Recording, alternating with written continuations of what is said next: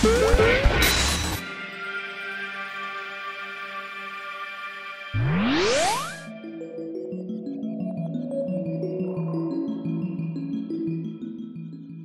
Mario Bros. 3 touched millions of lives, more than 18 million if you go by sales numbers.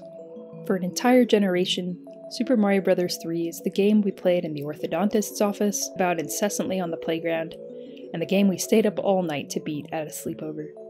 Super Mario Bros. 3 is a touchstone of shared cultural nostalgia, an artifact from a key moment in Nintendo history, a symbol of the golden age of Mario, and one of the most intensely hyped video games of all time. Today's game developers and scholars grew up on Super Mario Bros. 3, the title where Mario proved he was here to stay. And for me, it was the game that brought me closer to my father and my brother, and the game that gave me an outlet to explore my gender and sexuality. Hello, my name is Alyse Knorr, and I'm an associate professor of English at Regis University, and the author of Super Mario Bros. 3 from Boss Fight Books. Today, I'll be talking about what Super Mario Bros. 3 means to me.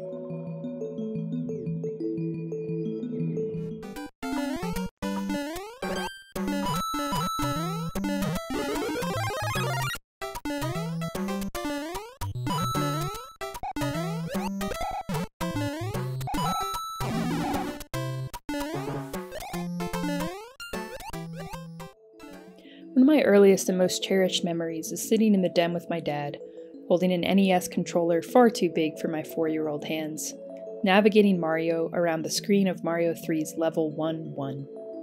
I remember my dad patiently explaining to me how to jump and run and which boxes to bump.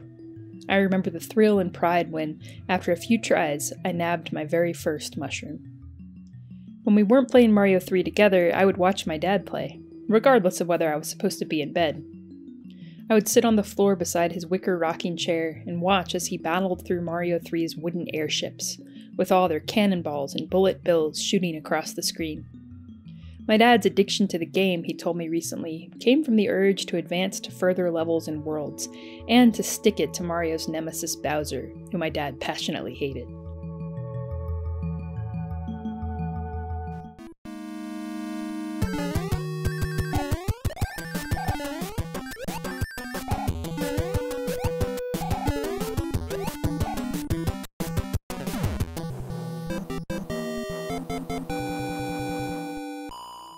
When I got older, Mario 3 brought my little brother David and I closer together. As I hopped, hammered, and tail-flapped my way through Mario 3 for the umpteenth time at around age 9 or 10, I decided to take on the role of teaching David, 4 years younger than me, how to play. I felt pride when he beat levels and power when showing him how to handle moves I had already mastered. At some point, though, I realized that teaching David to play meant there was less time for me to play. And so I tricked my brother into watching me play Mario 3 by convincing him that watching me play was far more interesting than playing it himself. Over time, I got used to having an audience as I traversed through the various worlds again and again. It felt like I was performing.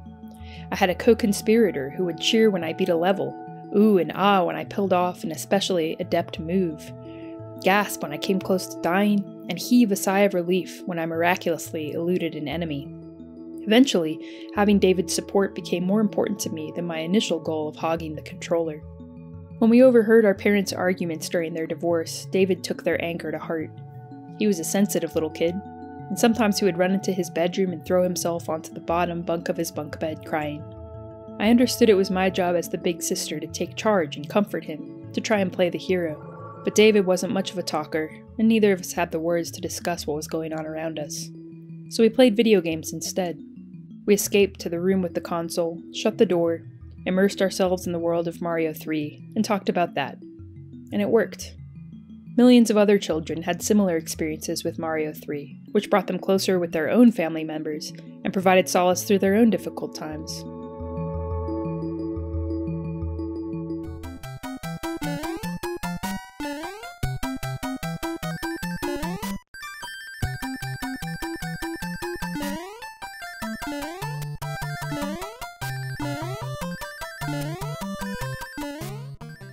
Mario 3, which debuted in 1988, represents Nintendo at the peak of its reign over the American game market, a golden age of Mario.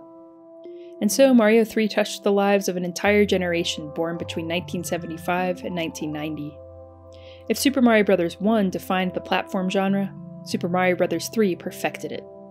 Through its perfect storm of pure quality, ideal timing, and an incredible marketing blitz, Mario 3 had a lasting influence on future platformers and Mario games, leaving behind a legacy of revolutionary concepts.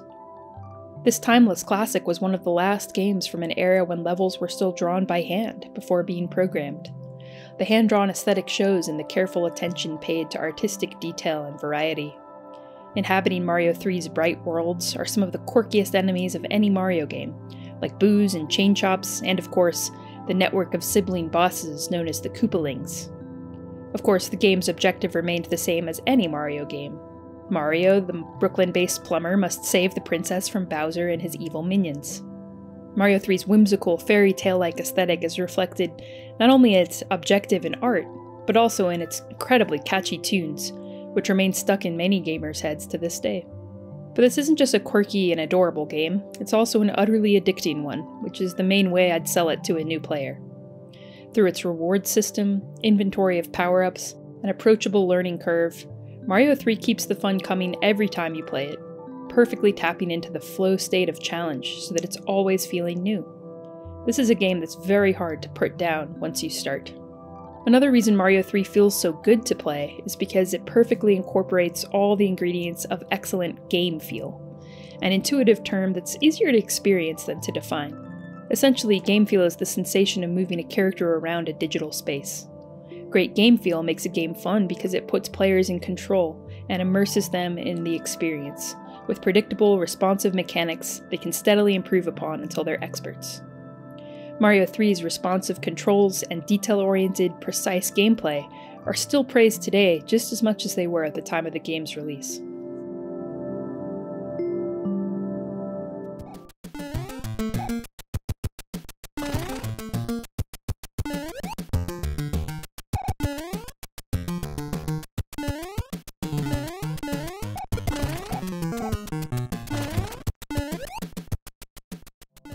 In addition to its outstanding game feel, Mario 3's level design is superb.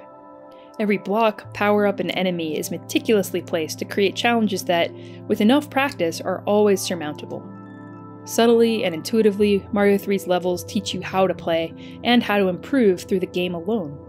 No tutorial, manual, or in-game text are ever necessary. When it comes to game mechanics, instead of text, Mario 3 dialogues with players through the gaming experience itself, the world map, toolbar, and P-meter feedback. In a contemporary gaming world chock full of text-based instructions, Mario 3 is a breath of fresh air, empowering players and imbuing the game itself with a sense of mystery.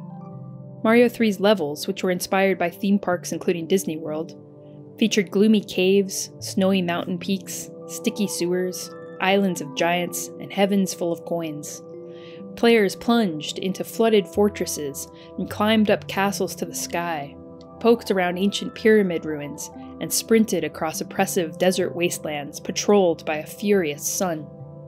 Although it's a platformer and not an open-world style game, Mario 3 is essentially a game of slow, methodical exploration and secret finding.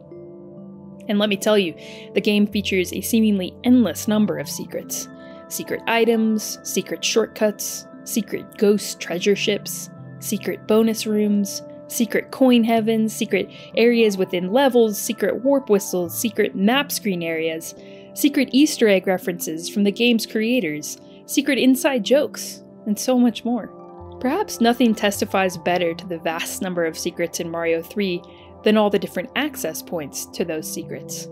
Hidden pink music boxes, vines, pipes, and P-switches, not to mention platforms in the sky and quicksand.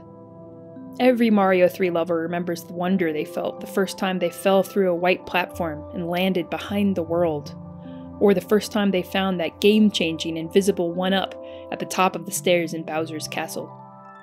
One of the great joys of Mario 3 is that once you find a secret, you never forget it.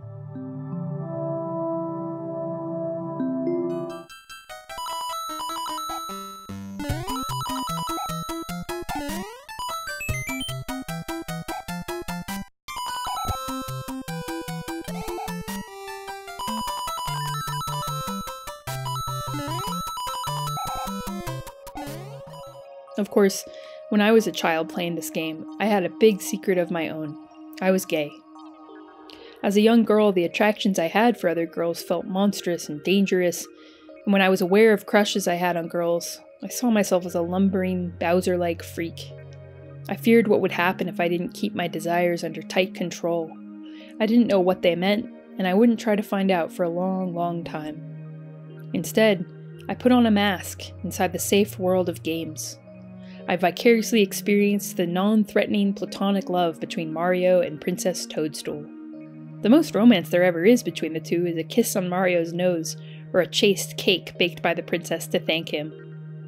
This always implied, never quite fulfilled romance is what captivated me most about Mario 3. In a game, we're capable of actions impossible in real life, whether that's turning into a frog, or rescuing, or even desiring a princess. Games create possible worlds, and this is exactly how I used Mario 3 as a young girl who liked girls. It was utterly thrilling to be able to chase the lady of my dreams, even if I had to do so from inside the virtual costume of a short, mustachioed Brooklyn plumber.